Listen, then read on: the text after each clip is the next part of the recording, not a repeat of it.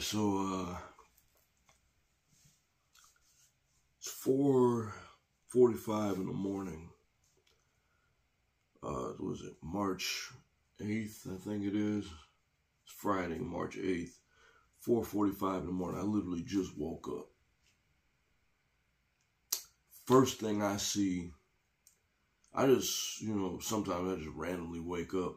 I don't normally get up till about 5:15 sometimes. I just randomly woke up and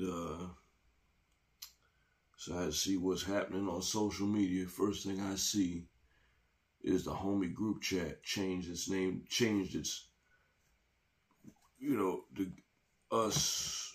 and the homies, the G.A.A.S crew, we have our group chat. They changed the picture to Akira Toriyama.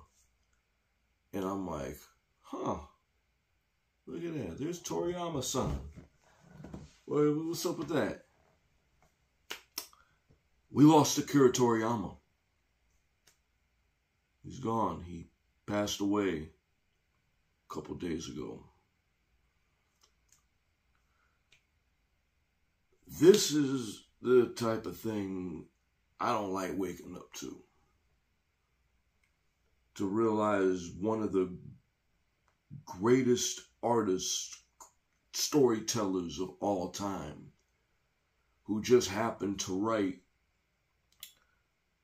one of the greatest stories ever told, that just happens to be my favorite manga / anime of all time, is gone.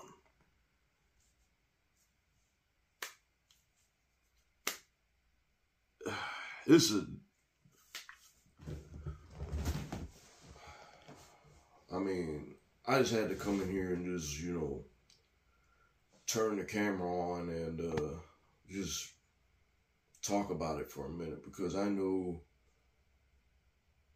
if it wasn't for Dragon Ball, if it wasn't for Akira Toriyama, and Dragon Ball anime wouldn't be where it is today.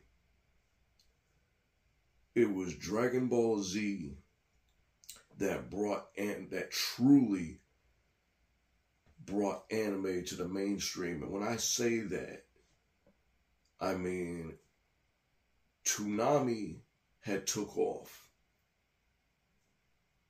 When Dragon Ball Z showed up on Toonami, it put eyes on the product. When it put eyes on the product, it brought anime to the mainstream.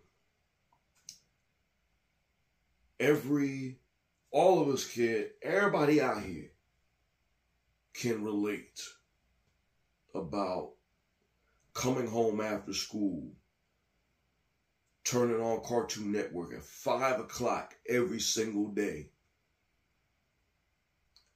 to watch Goku do the impossible.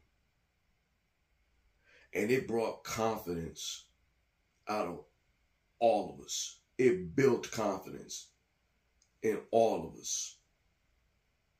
It changed lives.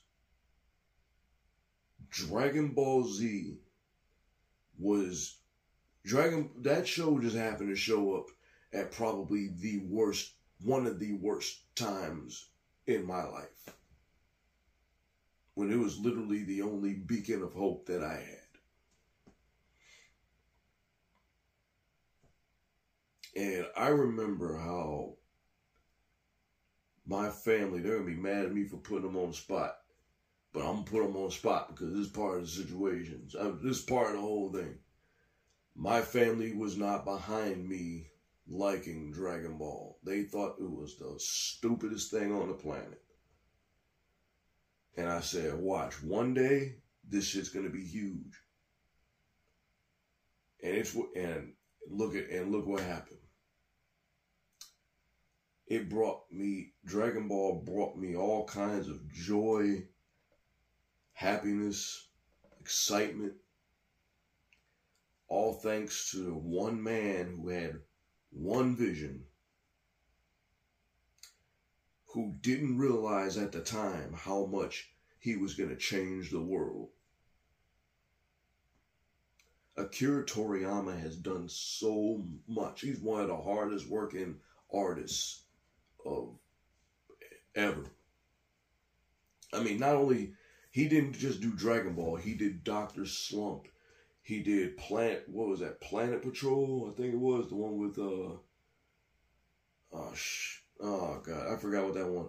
And then of course he did Sandland. He did a whole bunch of stuff. He did illustrations. He did the illustrations for Chrono Trigger. He did the illustrations for Dragon Quest.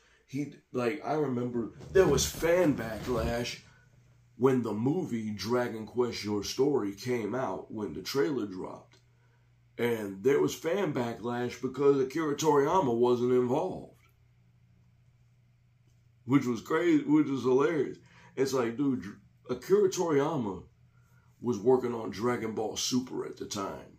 And I believe he was doing Dragon Ball Super Broly, which still to this day is my favorite Dragon Ball movie of all time. I mean, Dragon Ball Superhero was good, but Broly still inches it out type, kind of. And then Dragon Ball Daima, he was working on that when he left, when he passed. We still got Dragon Ball Daima coming out. There was a whole bunch of other projects he was currently working on that I really hope get finished.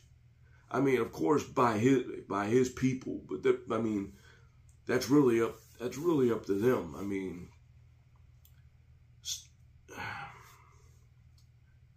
Sandland, from what I've seen, is really good. I haven't finished watching it.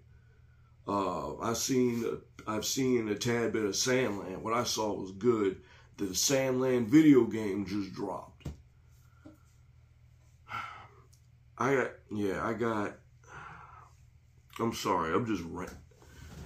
I know I'm just rambling, but I just had to come on here and make a quick video. I was supposed to drop the Tiny Toons vs. DuckTales video today. That's obviously it's delayed because of this. Because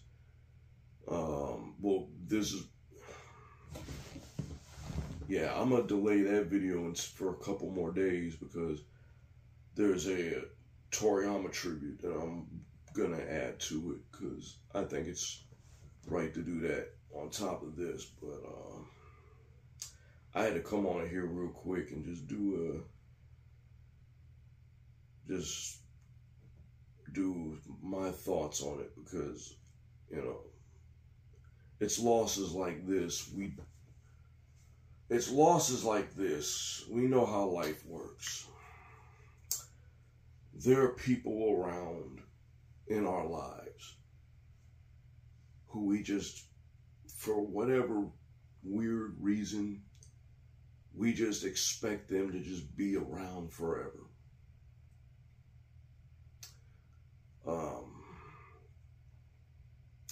Akira Toriyama was one of those people. And like I said, he was one of the greatest artists, storytellers who ever lived. Prayers and condolences go to his family.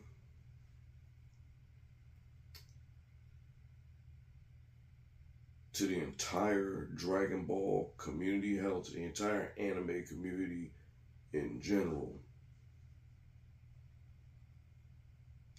Rest in peace, Akira Toriyama. Thank you. Thank you, Toriyama-san. Thank you.